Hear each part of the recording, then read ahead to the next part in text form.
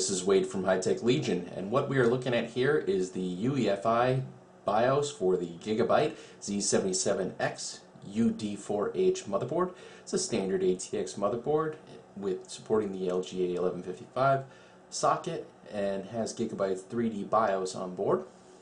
The first screen we get into is shows us a little information on the board, some quick information with the BIOS version, CPU frequencies, memory size, temperature, and some voltage. And we can enter the 3D mode by pressing F1 at any time. In 3D mode, you can click on any section to bring up the menu that relates to that.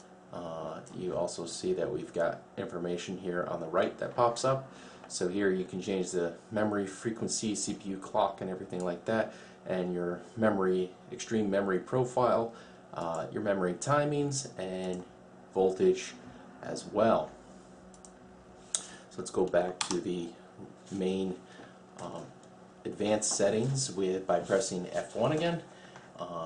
You can click on this MIT current status here and get a little bit more information on your CPU and your memory. So this actually shows information for all 4 cores as well as information for all 4 memory channels and your timings that for each of those memory channels as well. The BIOS is fully mouse enabled, and you can also navigate it using your keyboard if you prefer that. You've got F5 to change back to previous values. F7 will allow you to load the optimized defaults for the board, so it'll go back to the defaults that Gigabyte set to start with. And F8 is QFlash, so QFlash allows you to flash the BIOS from a USB stick if necessary. And F9 will show you your system information. F10 saves and exits, and F12 will allow you to do a print screen of the BIOS and save it to a flash drive. Under advanced frequency settings here, you can change the CPU settings as well as memory extreme profile here, similar to what we saw in the 3D BIOS. And under advanced memory settings, same thing. You've got the memory profile here and performance enhancement, as well as specific timing settings for channel A and B.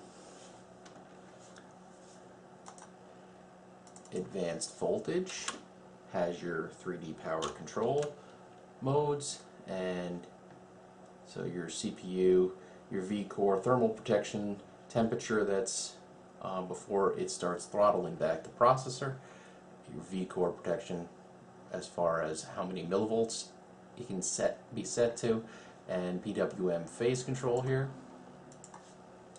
CPU core voltage, you can adjust the vcore and the VTT and PLL voltages in here for doing your overclocking, and also voltage control for your memory. PC health status gives you a quick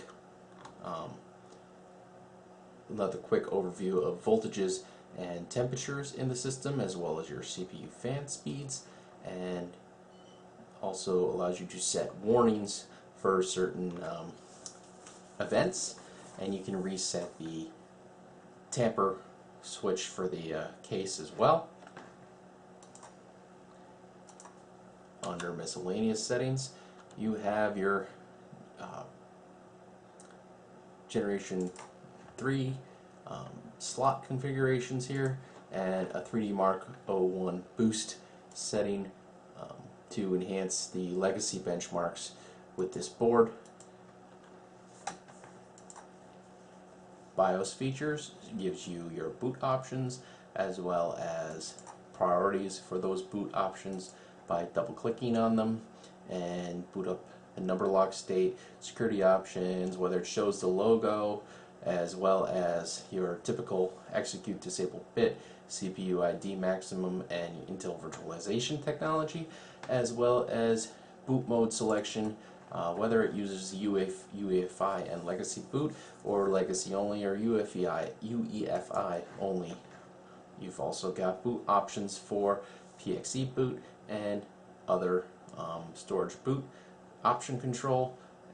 You've got your network stack, so you can set the network stack to enable, and this will allow the UEFI BIOS to control the network stack using the hardware.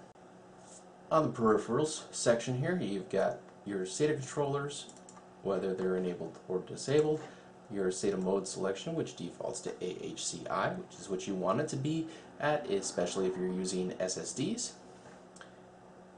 XHCI pre-boot drivers, and the modes for those, as well as your USB 2.0 controller, whether it's on or off, your audio controller, whether it's on or off, your Intel internal graphics, and the memory size for the internal graphics, your rapid start technology for Intel here, as well as support for USB support for legacy devices, XHCI handoff and EHCI handoff settings on this screen here. And under power management, you can set an alarm that will resume the system automatically.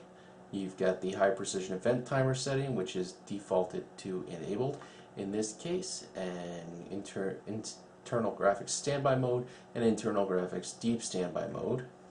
The power on by keyboard, so when the keyboard's pressed, if this is enabled, the system will power on. Same thing with the mouse here, and you can set a power on password if this is set to enable.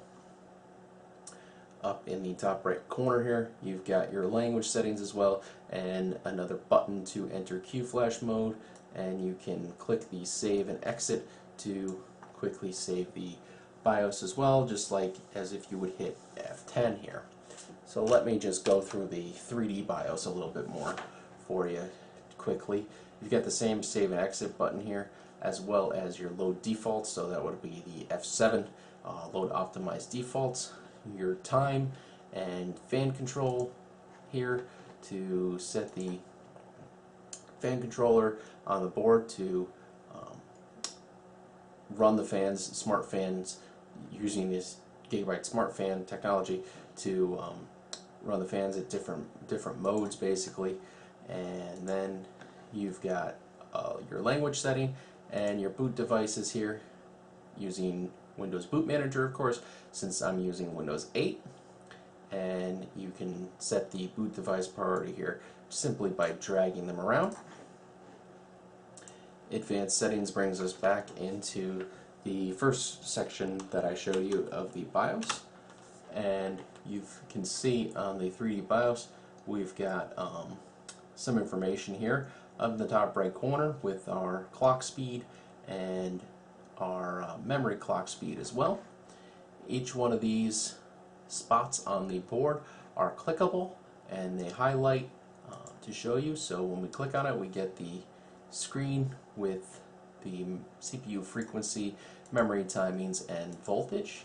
And then if we click on the dual BIOS, it gives you the BIOS specific settings that you can set, and then drive control features. If you click on the SATA ports,